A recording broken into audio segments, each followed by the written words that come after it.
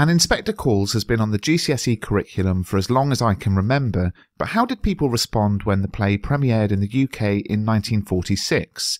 In today's video we'll look at the earliest critics' reviews. I've worked in conjunction with the Special Collections archivist at Bradford Library, who's provided me with images from a scrapbook of reviews which J.B. Priestley himself put together.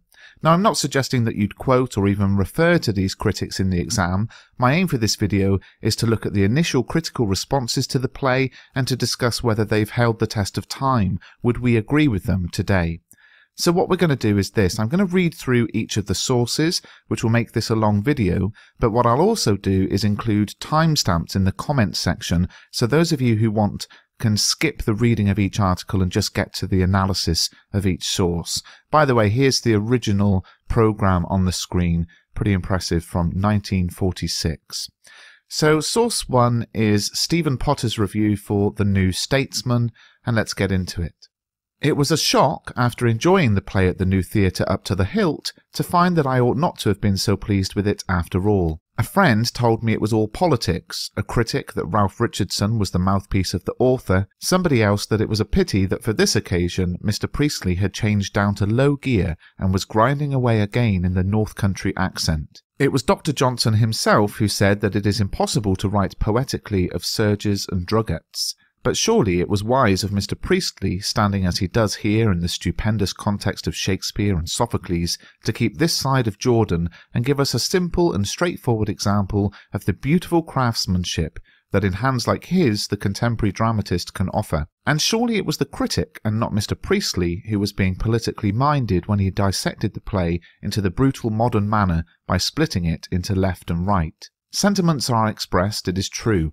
One by one, members of a family are made to realize that they have been responsible for the death by suicide of a member of their own community.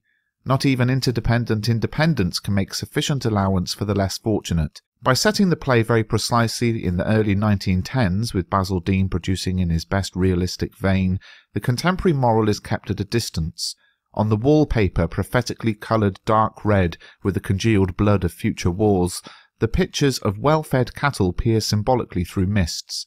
In Act 1, the dining room table fills the stage. In the rest of the play, when the interest centres on another part of the room, the table is set back and a hideous fireplace emerges into view.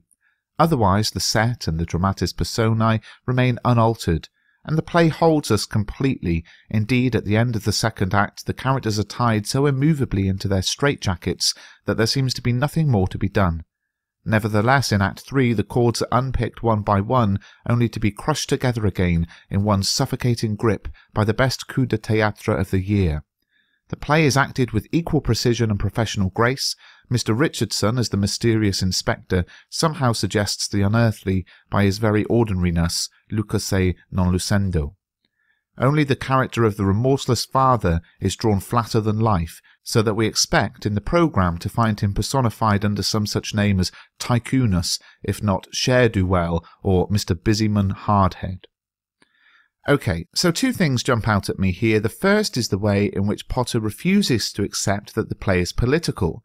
His friend told him it was all politics, but here we see that Potter states it was the critic and not Mr. Priestley who was being politically minded when he dissected the play into the brutal modern manner by splitting it into left and right. Now, this is a very surprising opinion, and not one we would probably agree with today. In fact, I put this quote on Twitter, asking people to tell me which quotes they would choose to show just how political the play is, and many of the examples given were from Mr. Burling. Calling Gould probably a socialist would be my choice. Talking about the need to keep labour costs down was suggested, incorrectly asserting that the Germans don't want war, and the list goes on. So I think we can safely say that we wouldn't agree with Potter on this point about the play not being political. Why not put a comment in the comments section on whether you agree or disagree with Potter here, and crucially give a quotation or reference from the text to back up your answer. The second point of note that Potter makes here is where he refers to Mr. Burling as drawn flatter than life. He's calling Burling a one-dimensional character, one who has no depth and who doesn't change or grow as the play progresses. And here's a point we probably would agree with.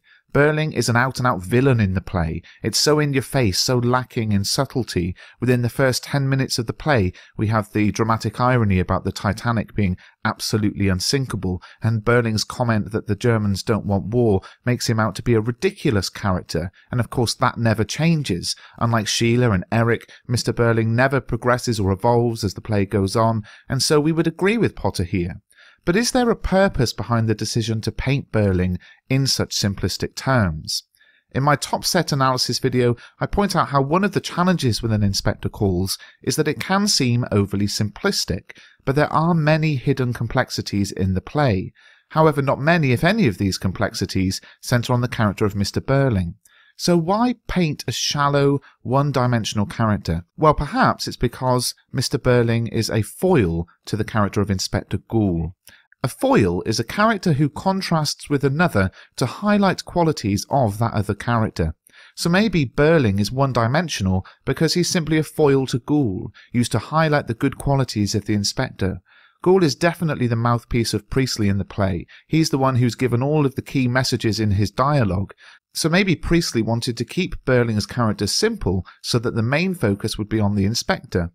On screen, taken from my character analysis video on Goole, are just some of the deeper meaningful quotes from this character. You can see that the Inspector certainly isn't drawn flatter than life, but perhaps we'd agree that Mr. Burling is.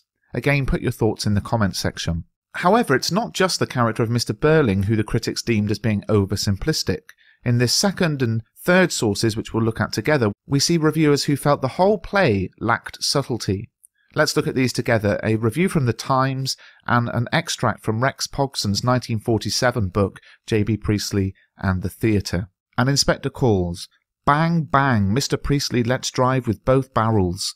If the purse-proud individualists who overlook their responsibilities to the rest of the human family are not brought down on the plane of realism, they can hardly hope to escape him on the plane of fantasy. It is the long arm of coincidence which trains the first barrel. All the members of the same cosy family group are shown to have contributed to the suicide of an unfortunate girl. Each recognises the photograph produced by an inspector with a fine turn of moral indignation. This was the ardent young striker Mr. Burling dismissed from the work some years ago. This was the pretty shop assistant who later lost her place because Sheila was in a bad temper. This was the woman Sheila's betrothed made his mistress and abandoned, and who later fell to the heavy drinking Eric. And it was the same unmarried mother to whom Mrs. Burling petulantly refused relief. When all the confessions have been pieced together, there is general consternation, but some are alarmed as they contemplate a great scandal, and some are deeply shocked by a sudden sense of sin. It is at this point that Mr. Priestley brings the second barrel to bear. The inspector is gone, and they realise that he gave them no chance of knowing whether they were all thinking of the same girl. May it not all have been a hoax in extremely bad taste? It begins to look like that, but the author has still his final curtain in hand, and those who imagine that Mr. Burling and his wife are to be allowed to laugh the experience off have reckoned without the crack of that second barrel. They must have also forgotten the exquisite skill with which Mr. Ralph Richardson has struck in his Inspector a balance between the mundane and the celestial. He is given accomplished support by Miss Marion Spencer as the lady whose manners are better than her heart, and by Mr. Alec Guinness as the young rip of genuine sensibility. Miss Margaret Leighton is very competently the hard young woman who discovers a conscience, and Mr. Julian Mitchell admirably poses and fumes as the comfortable alderman whose ease of mind Mr. Priestley is intent on disturbing. Mr. Basil Dean produces expertly a play which, ingenious and entertaining as it is, seems oddly chosen to represent the author of Eden End in classical repertory. And the next source from Rex Pogson, I'll talk about both of these after I've read through this. The family is that of the Burlings, whose daughter's engagement is being celebrated when the curtain rises. They are a prosperous family and not unaware of the fact, and of the social importance it has bestowed. Burling père expects a knighthood quite soon, and then Inspector Goole arrives. He wishes to ask some questions about a girl who's committed suicide. His questions cause discomfort to each of the five. Shown a picture of the girl, father recognises her as a girl he had dismissed for seeking a rise in salary. The daughter, Stella, now notice everybody that's a mistake, that should be Sheila of course, has caused the same girl to lose employment in a shop by making a complaint. Stella's fiancé admits that the girl had been his mistress. Mother has refused her help from a charity when she was expecting a child. Young Burling is the father of the expected child. Having thus demolished the Burling's smugness, the inspector departs. Subsequently, the chief constable assures them that there is no ghoul among his inspectors, and they realise they've been hoaxed. Is all well with the Burlings then? It is not. The final curtain is ready to fall when we learn that a girl has just been brought to the infirmary. She is dying, and it is suicide. At first sight, you may say, here is another flagrant case of piling on the agony. Has not Priestley, chasing his belief that we are members of one another, extended the long arm of coincidence to breaking point? And I'm actually going to pause there because there's a reference to Theatre Newsletter, which we'll actually look at in a second ourselves. So both sources essentially say the same thing. This second one we just looked at says that it's a flagrant case of piling on the agony. And of course, what we would pick out from here, yes, there's the identification of the themes. We are members of one another, as the critic puts it, very similar to the lines of Inspector Ghoul, we are members of one body. But this idea of a lack of subtlety, piling on the agony, is what we saw also in the first source with bang bang, Mr. Priestley let's drive with both barrels, and that again points out the lack of subtlety. So what both critics are saying is that the play is over the top. It's like you're being preached at, it's in your face, it's impossible to ignore the message that is coming at you. And there are certainly some elements of the play that fit into that category. You'd have to say the message behind the play is impossible to miss, and no one would come away without grasping that the key message is one of the need for social responsibility. However, I don't think the play is all as in your face as it may first appear. As I explored in my top set analysis video, there are subtleties in there too. To start with, there's Priestley's inversion of generic expectations. An Inspector Calls is a work of detective fiction, and Inspector Ghoul is the intelligent detective who is brought in to solve the case. However, whilst a traditional detective story focuses on the narrowing down from a list of numerous suspects to just one, Inspector Ghoul does the opposite, and shows that not one but all are responsible for the death of Eva Smith. This is a pretty sophisticated technique to invert the generic expectations of detective fiction to get across this idea of social responsibility. And other subtleties I go into in my animated videos, they include how Sheila starts to mirror and in many ways takes on the role of Inspector Ghoul himself after his exit. I explore that in my animated analysis of Sheila. And Priestley's use of anadiplosis too, which is covered in my analysis of Inspector Ghoul. So whilst the message of the play is communicated with both barrels, it is communicated in a very in-your-face way, there are also some more complex, subtle ways which perhaps a first-night critic would miss, especially given the fact that they would not have the text in front of them when writing their review. Now we're going to move on to 4 more sources. They all say similar things, so I'm going to read through all 4, and then I'm going to look at the key points from each. And as I said, I'll put the timestamps down below in the comments section, so if you don't want to read along through all 4 with me, that's fine, but I do think you'll find them interesting if you've got the time to watch the whole video. So, Inspector at the Vic by John Allen, and let's see. I welcome the production of Priestley's new play in Inspector Calls because its success is the result of brilliant work by author, cast and producer. Richardson's performance as the Inspector is peerless. Margaret Leighton, Marianne Spencer and Alec Guinness have all potentially the calibre of stardom, particularly the latter, and in concert they supply already some of the quality of great acting that we've come to expect from Olivier and Richardson. It is to such admirable players as these that the directors must look for the future stability of their company. It is excellent that Basil Dean should be welcomed back to the theatre in such honourable circumstances. We all have reason to regret the nature of his association with the NSA, but this should not blind one to his association over many years with a fine list of original and brilliantly achieved productions. His work in this case is as fine as ever. To an exquisitely written script he has supplied those thrumming harmonies which raise a naturalistic text to the intensity of poetry, and in this he has been helped by the brilliant decor of Kathleen Ankers. Priestley has been as excellently served as he deserves to be, which is to say a very great deal. I must admit to finding Priestley a tantalising dramatist to assess. Many of his plays have for me an overpowering banality. Facility, I know, is unfashionable, but he seems sometimes to underrate the theatre and to refuse his plays the rich quality of humanity with which so often he invests his novels. And yet, more than any other living dramatist, he has searched consistently for theatrical forms that would offer him a wider range of expression than that permitted by the naturalistic convention. Constantly I wish to applaud his courage, yet I am overwhelmed by the triteness of his pen in contrast to the poetry of his ideas.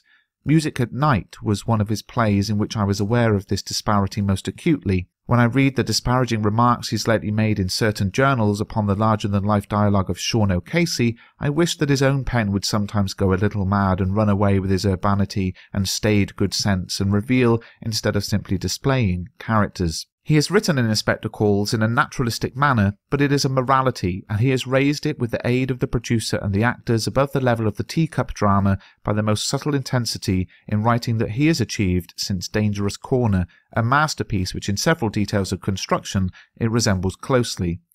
I am a little shocked at the cursory treatment it's received at the hands of the press. I seem to remember that the eminent critic of the Radical Daily, which I happen to patronise, found the play enthralling but with little meaning. I must confess that I have yet to see a play that shows more succinctly or in such telling manner an example of man's inhumanity to man. If ever a play was of the time, it is this. Priestley's play shows just how far in fact we are involved in mankind and the measure of our responsibility for the tolling of the bell for the suicide of the dispossessed. Yet do not let me suggest that this play is a tract in dramatic form. It is a superbly theatrical play that does honour to all who have been associated with its first production. The next one is Vernon Noble. Theme that human relationship is one and indivisible, possibly appealed to the Russians. Anyway, this play, which had its first British performance last night, has already been given in most large theatres in Russia. It is Mr. J.B. Priestley's 25th and will eventually reach America and London. None of us can make a move without affecting our neighbours, says Mr. Priestley. Our lives are intertwined. Into a quiet engagement celebration in an English middle-class household steps Ralph Richardson as a police inspector. He tells of a girl's suicide, shows how each member of the family has had a hand in it. We are respectable citizens, not criminals, explains father. But not only are he, his wife, daughter, son and daughter's fiancé shown to be enemies of society, but most members of the audience probably indulged in self-examination. And here's another one. Any man's death diminishes me, said the poet Donne, because I am involved in mankind. It is a woman's death in Inspector Calls, but J.B. Priestley's theme is the same, the common responsibility of man for man. We are members one of another. This first modern play to be included in the Old Vic repertory at the New Theatre has two great virtues. It is about something real and universal and lasting, and it is shaped with the sure skill of the genuine theatre craftsman. The inspector calls when a rich family of 1912 is at dinner. He is investigating a girl's suicide. Stepping well outside any policeman's function, he probes and quizzes till he has brought home some degree of responsibility to all 5 of the diners. They are fairly ragged individuals when he has finished with them. He goes, and they begin to wonder, was he a policeman at all? Was there really such a girl? But right to the ingenious end, Mr. Priestley insists it doesn't matter. Their guilt is real enough. Some will say the play cheats, that Priestley should be more explicit, less admonitory. I can make these charges too, but only mildly, for I am content to have been held so closely, stimulated, teased, suspended. Ralph Richardson dominates it all with quiet authority, and Alec Guinness and Margaret Leighton give performances which would make stars of them if the Old Vic were not, mercifully, uninterested in star-making.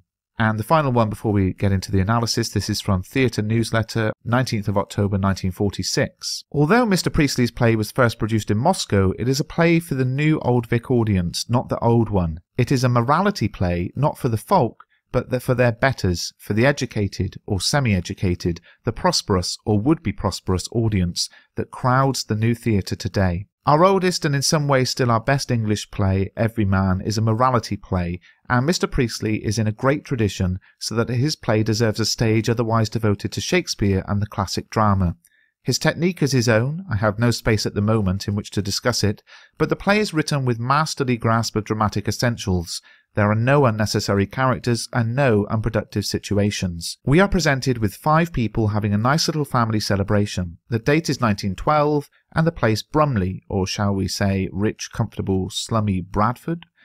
The head of the house is a well-off manufacturer and his daughter has become engaged to the son of an otherwise successful industrialist. Everyone is very happy. There calls a police inspector making inquiries, he says, arising out of the death at the local infirmary of a girl who had that day committed suicide. The question he asks, to which he insists on getting answers, implicate every one of those present in the girl's fate. The head of the house who once employed and sacked her, the daughter who had had her dismissed for rudeness from a situation in a shop, the daughter's fiancé who had discarded her as a mistress, the mother who as chairwoman of the local charity organisation had refused her help because she did not like her despite the fact that she was going to have a child, and the son of the house who was the father of the coming child.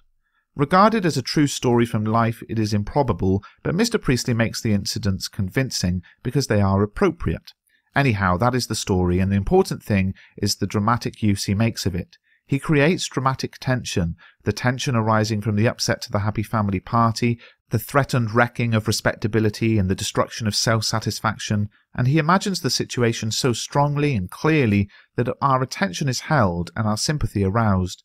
We see ourselves in these people, and our hearts are rent with pity and with conviction of sin. The dramatist's aim is to show how our lives are intertwined and how damnable is the doctrine of everyone for himself. Of course, the play is not so simple as I've made out. It seems when the inspector is gone that he is unknown to the local police and that no girl has died of suicide at the infirmary, so it seems everything is all right. Respectability has been preserved, and although everything that has been confessed is true, they can go on pretending.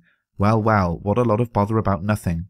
But stop. In the last line of the play, we learn that a dying girl has just been brought into the infirmary under the circumstances that the inspector has described. I do not say that the play has no weaknesses, for the delay in telephoning to the infirmary when the inspector leaves is difficult to understand, but on the whole it is extremely well contrived, and is Mr. Priestley's best play in this kind up to date. It is admirably acted. Ralph Richardson as the inspector gives a performance in which the magical qualities as an actor that he possesses in such abundance are fully engaged. The part looks very easy, but there are not many actors on the stage who could play it as Mr. Richardson does. He does not merely exploit his own personality, he acts with all of the control, discipline, concentration and dynamic power of an actor of the highest rank. Mr. Richardson has ecstasy, which so few actors possess today, warmth, excess of energy and largeness of heart that delight us. As he stands and looks at these guilty people with accusing glance, his eye embraces them with more than mere condemnation, and he looks at each one of them with a different expression. Note his poise as he stands and his walk. It was a performance of which I could never tire. Okay, so now let's have a look at some analysis of all four of these sources. So in all four sources we see a common thread. They identify the theme as man's inhumanity to man. That's the first source. The idea of the theme that human relationship is one and indivisible. That was the second source, and something else in the third one which we'll come back to in a second. The theme being the common responsibility of man for man, and finally in Theatre Newsletter, the theme being how our lives are intertwined and how damnable is the doctrine of everyone for himself. Now, like our opening source, none of these reviews explicitly mention politics, but they all say the same thing, that the play is about what today we might refer to as social responsibility, the idea that we should all be looking out for one another. And what is the effect of this message? I thought this was really interesting. Vernon Noble pointed it out in this second quote at the bottom here. The effect of this play is that the audience is involved in self-examination. Every review agrees that there is a challenge to the audience, a challenge which perhaps isn't subtle, but it's a challenge nonetheless. Whether you label it as political or not, the audience is challenged by the message of the play, and surely cannot leave without thinking about how the message of an Inspector Calls applies to their own lives. Well, I hope you found this video useful and interesting. In the next video in the series, we'll continue to look at more old reviews, in particular looking at how they assess the character of Inspector Gould. On screen, you'll see some links to other videos related to this one, some of the videos I've referred to throughout today, and if you did enjoy the video, please do give it a thumbs up.